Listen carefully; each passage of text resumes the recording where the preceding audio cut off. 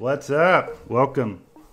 So today I'm going to play with my level 7 Dutch, my level 7 SMG.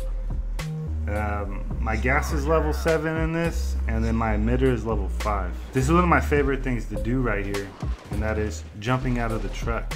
Because sometimes it'll ghost ride and keep going through the bad guys, and you'll still get the kill count from it. So I don't know, it's pretty cool.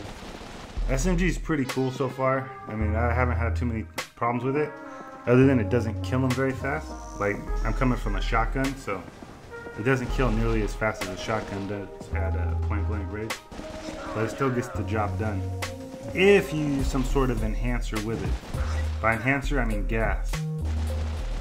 So because usually whenever I'm fighting someone one-on-one, if I do survive, I have very little life left, so I'm a one hit, pretty much left with the red bar.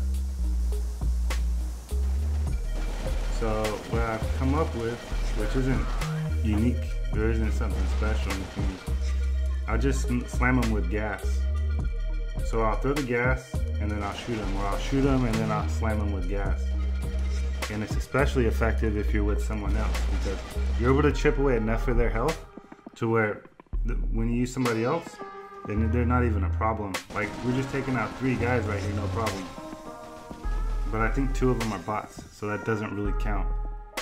Again, I'm gonna hit them with the SMG. Basically, gonna come through with the gas, and they're done. 3 of them done. But the SMG is also effective against snipers, as long as you can move. I mean, if you can bob and weave left and right, you'll survive. So the weird thing that happened here is I just died to a level 11 Zurst. Me and that Dutch are about the same level. Actually, I'm 1 level higher than him. But for some reason, his level 11 Zurst was better than my level 7 PTU-80 at that close range, which doesn't make sense. But that's what it is. So anyways, that's just my experience with the SMG.